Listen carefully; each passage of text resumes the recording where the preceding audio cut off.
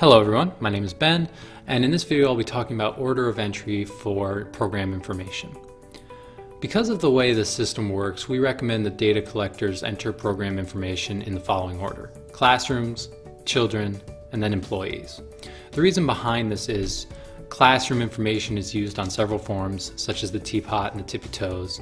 Employee information is used on several forms, again, such as the teapot, tippy toes, and coaching logs. And the children information is used in ASQSE screenings and other forms.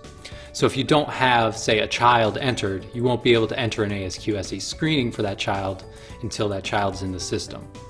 So it's easiest just to enter your classrooms, then enter your children, and then the employees.